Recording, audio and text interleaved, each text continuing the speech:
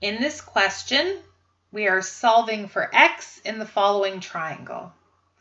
When I look at this triangle, I see that I have three side lengths, 325 meters, 375 meters, and 425 meters, no angles, and we're trying to find angle x.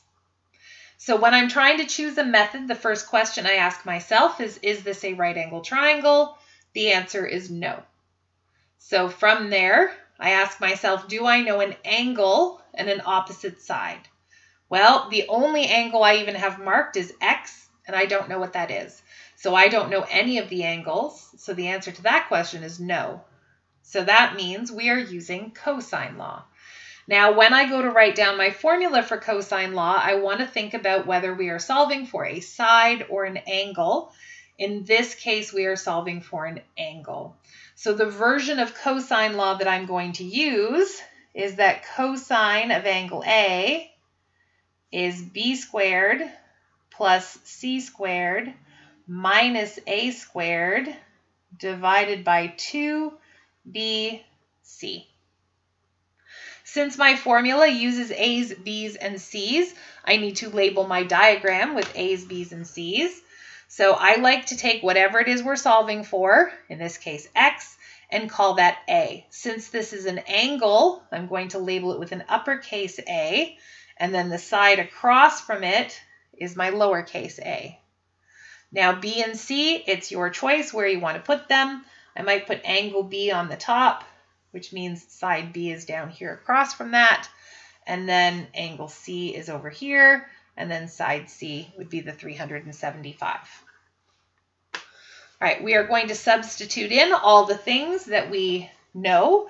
So I have cosine of angle A, so cosine of x equals B, so that's 425 squared, plus C, 375 squared, minus A, 325 squared, and then that is all divided by 2 times B, 425, times C, 375.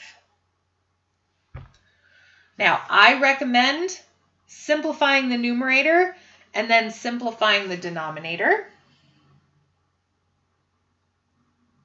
So I am going to do 425 squared plus 375 squared. Take away 325 squared, which is 215,625. Sometimes that number is negative. All right, on the bottom we have 2 times 425 times 375, and I get 318,750. Okay, now all I need to do is eliminate the cosine by doing the inverse cosine of both sides.